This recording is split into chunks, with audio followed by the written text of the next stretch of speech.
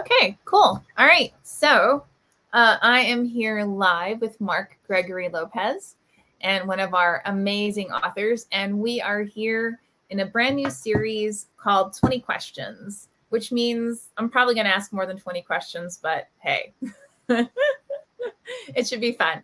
Okay. So, Mark, what was the first book that you remember reading? Probably The Cat in the Hat by Dr. Seuss. No way. Oh, that's so cool. Yeah, just because I hung out with my cousin a lot, and she had the whole Dr. Seuss series, and I remember The Cat in the Hat like pretty vividly. So that probably wasn't the first book, but it's the first one I remember. I love it. So who is your favorite author in any genre, in like your favorite genre? Probably I read mostly fiction, but I probably Toni Morrison. I just feel like, yeah, I feel like with her, it's like you're never gonna get anything bad. I mean, she can't write a bad book, I don't think. Oh, sweet. Who do you feel influenced your writing the most? Kate Braverman. Yeah, she wrote this book called Lithium for Medea. She wrote another one called Palm Latitudes. But I read Lithium for Medea pretty young, and that I remember reading it and kind of being like, man, like if I could write a book like this one day, that would be pretty cool.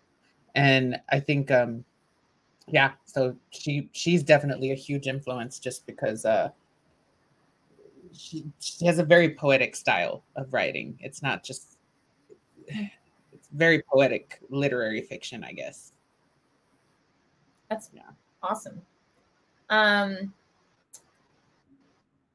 Who do you feel influenced your writing the most?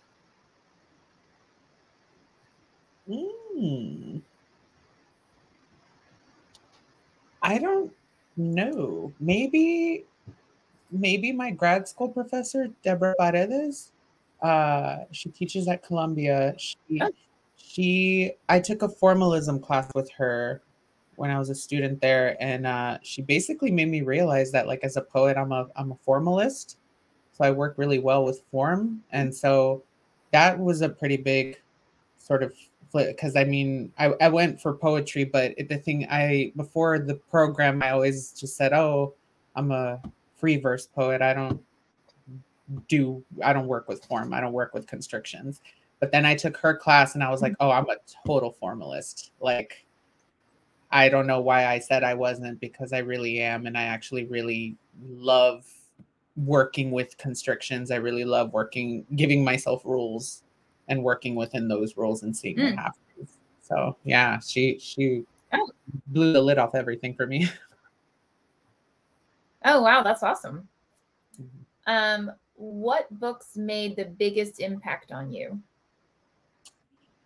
My Antonia, I don't know how to say it, by Willa Cather. I read that in high school, and that really got me back into reading. Like, there was a period where I just wasn't reading books. I didn't care about it. And then I read that, I think, like freshman or sophomore year of high school, and I was like, okay, books are amazing. Let's go back to those. Oh, that's so cool. If you could read only one book for the rest of your life, what would it be?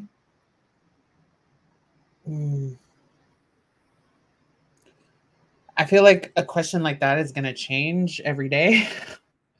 Right now, I would probably say The People of Paper by Salvador Plasencia.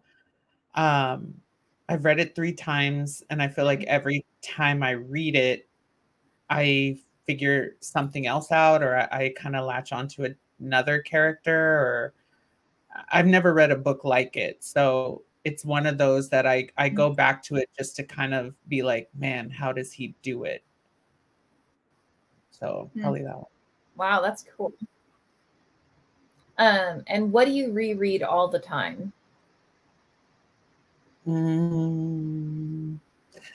I'm not a big rereader of books. That's why I guess the Salvador Plasencia one is one that I would say is like a really big one because I've reread it a few times. Mhm. I've reread Beloved by Toni Morrison. Like I've read that one, I think, Mhm. like 4 times. That's probably the most I've read a book. Wow. But yeah, and I tried to recommend it to a friend, but they were like, "This is too sad. How do you read this over and over again?" Um, what book would you save in a burning building? Probably Beloved by Toni Morrison. I feel like that needs to be protected. There you go. And what inspired you to write the book that you wrote with us? Uh, it came from a variety of places. I knew that whatever book I knew for a first book, as far as a novel goes, that I wanted it to be from the perspective of a child. So that was kind of just the offshoot of like consuming media that was focused on children that I thought was so poignant. Like the movie Beasts of the Southern Wild is a huge influence on this because that I feel like that film, you're put in the position of a 6-year-old who's navigating her father dying while also their town is gonna be swallowed by the ocean. So it's like a lot of things, but it's like how her brain is able to make sense of everything I thought was so incredible. And so I just said, okay, well, if I'm going to write a book, I want it to be from a child's perspective.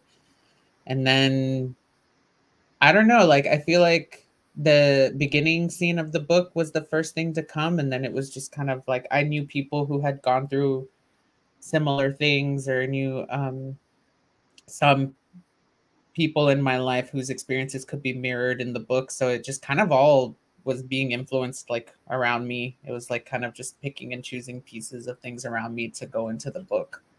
Oh, cool.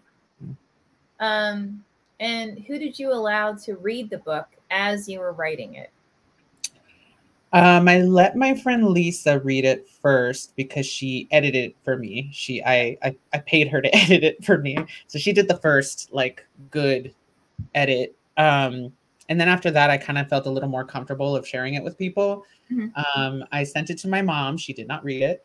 Um, I sent it to my friend in Albuquerque because the book I used to live in Albuquerque, so the book's based loosely on that Mhm. environment. So I sent it to my friend who lives there just to kind of get her thoughts on it and if it kind of read accurately as far as what the city was like and she got about halfway through and then told me that she didn't want to she was like I love it but I don't want to finish reading it because I feel like it's going to change. She goes like I feel like Oh, there's going to be more done to it and so I feel like I want to read the finished one. She goes I want to read it when it's published. And so I just said, okay. And so I was like, all right, that's fair. that's fair. Um, Yeah. and it's a good thing because the version I sent her is now 6 years old. So Wow. it's changed so much since then. Wow. Um, okay. If you were at a dinner party with 4 seats, what 4 authors or other people would you invite to your table?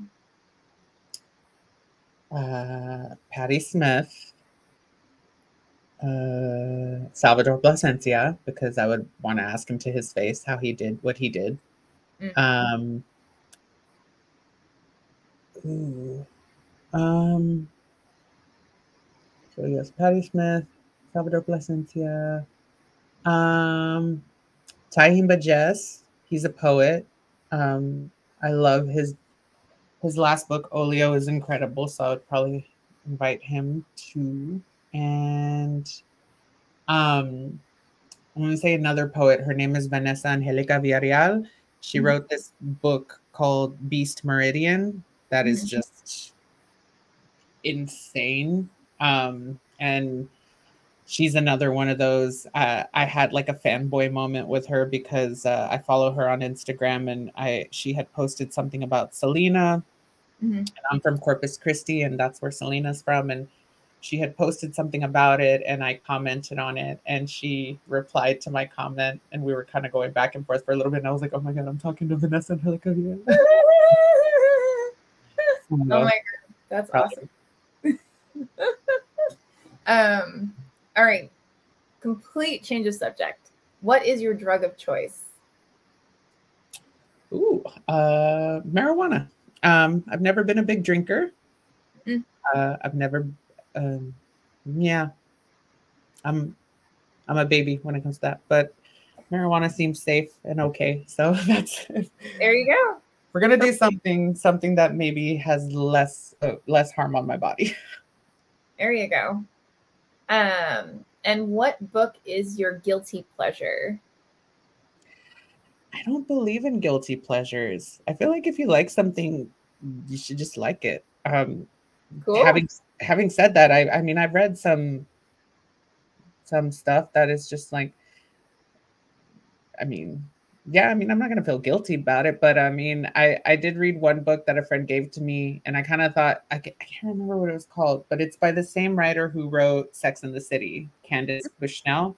It was one of her other books, and I can't remember what it was called, but it was just one of those like fun, like rom-com books, and I read it, and I laughed and cried and thought it was great. And I remember at one point, like someone kind of giving me like a judgy look when I was reading it, and I was just kind of like, whatever, this is enjoyable. That's awesome. What movie or TV show is your guilty pleasure? Okay, like again, I don't believe in guilty pleasure. I mean, I watch a lot of trash TV. Nice. I love trash TV. So the last good trash TV I watched, I got really into the last season of The Real Housewives of Potomac. Okay. That was one that I was constantly, like every week, calling my mom after and being like, "Oh my God, did you see this?" Because she watches it. So it was like a bonding show for me and my mom. Oh, that's awesome. Do you read with music or with quiet or some other sound? Both. If a book is good, I can usually just really focus in on it. So I can read like when there's a lot of stuff going on around me. So I can read with music. I can read if it's quiet. Yeah, I visited home and there was a Dallas Cowboy game happening, and it was like the whole family just all around me yelling at the TV. And at one point, my cousin was like, "You're not really reading that, are you?" And I was like, "Yeah." And he was just like, "How can you pay attention with all of this going on around you?" And I was like, "Because I'm not listening to you." That is hilarious. Just to be clear. Okay, if you could ask for one thing to change the world, what would it be? God, there's so many. I mean, like, I think one of the big ones that is kind of been on my radar a lot lately is land rights for Indigenous people, especially for sacred sites. I think that could improve the world on a bigger scale because a lot of it is about preservation. So a lot of it is about environmental awareness. So I feel like that's really huge. Also, just universal healthcare. Just like I feel like healthcare should just be free. Just people shouldn't have to go into debt for the rest of their lives for going to a hospital for a night. Yeah, totally. What does your reading environment look and sound like? How do I read? I'm all looking back. What do I? I still need to curate it because it's not here. But just a good chair. I feel like a good chair is probably the biggest thing because if you're gonna read a book for hours, you should be comfortable. A good lamp or a good light. Yeah. Yeah. I feel like just a good chair and a good lamp is really all you need. Yeah, that makes sense. Paper versus ebook versus audiobook. What do you prefer? Paper. I'm bad with audiobooks. I'm I'm bad at being read to. I don't retain it as well if someone's reading it to me. So probably an ebook, I don't I'll probably say I only read paper books because ebooks I'm not a technologically adept person. So sometimes I don't have an e-reader, and so like, sometimes I'll think about downloading a book onto my phone, and then I'm kind of like, I'm on my phone a lot already. I don't need to read a whole book on it either. Yeah. Yeah. Yeah, I understand that. Who would you cast as your main character and why? Thought about this a lot because that would be a dream. Um, I For Laura, I would probably want an unknown actress just because, or actor, sorry, because I mean the book spans when she's from 11 to 13, so I feel like I- I would want someone who's not as known to give people opportunity. Mm-hmm. Um, yeah, probably. Cool. If you could meet anyone, who would it be and what would you ask them? Ooh, anybody. I don't know. I I'm one of those people that like I don't like to meet people I'm a fan of because I always put my foot in my mouth. Um, so that's hard because it's like Welcome to the world. it's like in theory, like I would want to meet so many people, but then when I think about actually meeting them, I'm like, oh, I would throw up. Oh, But maybe Kim Deal. I'm obsessed with Kim Deal. She's the singer-songwriter from the Breeders, and she was in the Pixies as well. But I like her because I because she was asked this question of uh-oh. like who would she want to meet, and she's just like, oh no, I can't. She goes, I can't. She goes, if she was like, she said, I saw Neil Young at an event and I just hid in the corner and was like, oh my God, Neil Young's over there. He goes, I will never introduce myself to anyone I'm a fan of. So maybe I would meet her because I would be like, hey, you know how it is. There you go. Okay, describe yourself in 5 words. I've been told I'm reliable. That's good. Reliable. Kind of funny. I don't know. I wouldn't say funny, but maybe kind of funny. Okay. Uh,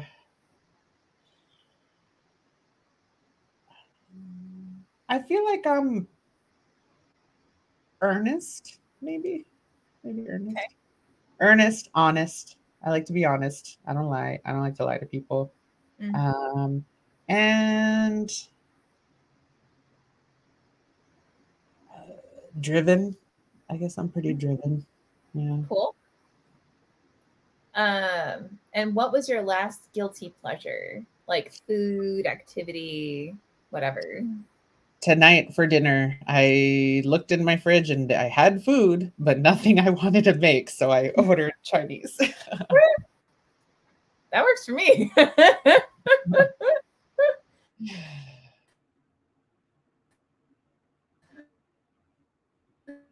If you write yourself in a novel, Oh, you villain and why? I think it was cutting out. I didn't hear that question.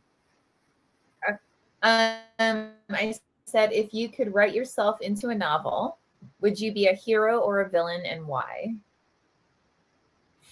Ooh. I mean, if it's a novel, probably a hero. But if it was like a movie, a villain for sure. I feel like villains have more fun in movies, but probably not as fun in a You know, book. there's truth in that. Yeah. Mm. But in a book, probably a hero, because I feel like maybe heroes have more fun on the page. Okay. If there's anyone you could work with, who and why? Ooh. Again, like I was like people I'm a fan of, but I don't know if I would want to work with them because, you know, they have it pretty well. They do it well on their own. I don't know that I'd want to mess anything up, but maybe. I mean, he works in television, but maybe Damon Lindelof, um, because I really loved this show he created called The Leftovers. Oh Um, yeah, so maybe him because I don't know. I feel like we could write something very weird, and that would be fun. definitely. Is there what animal would you run wild with? I did not make up that question.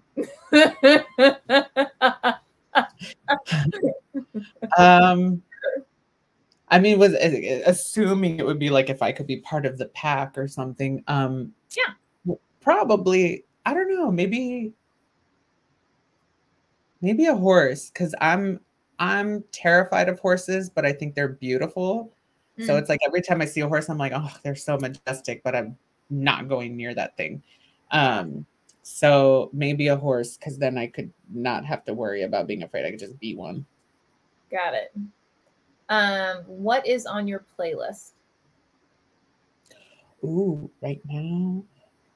I'm bad at making playlists, but what's on repeat lately, I've been listening to a lot of Japanese breakfast. There's a song she has called Diving Woman, and that one's just been like on repeat for like the past 3 days. Like I've been sending it to everybody. Like you have to hear that song. It's so good. Oh, cool. So do you write to music? And if so, what kind? Sometimes. Nothing particular. I mean, whatever I'm just listening to at the time, I'll just have it in the background. Sometimes if I really like want to just really let my mind wander and not think about what music I'm playing, I used to call it my art album because I used to also paint to it, but I'll write to it here and there. But the album Horses by Patti Smith. Oh yeah. Yeah, that one's just kind of good to have on in the background because she just kind of does a lot in that album. So there's like kind of like sort of like peaks and valleys. So there's like, you know, there's a lot to like inspire, I feel like, in that album. Yeah, totally. Absolutely. Disney, Universal, Warner Brothers, or other?